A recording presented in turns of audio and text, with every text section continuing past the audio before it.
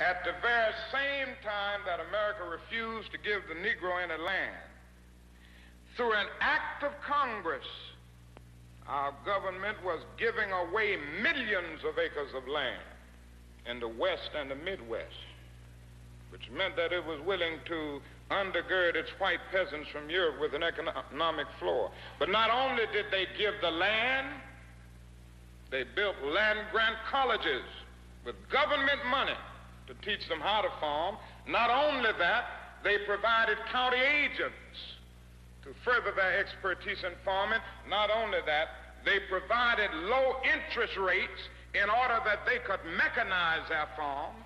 Not only that, today many of these people are receiving millions of dollars in federal subsidies not to farm, and they are the very people telling the black man that he ought to lift himself by his own bootstraps.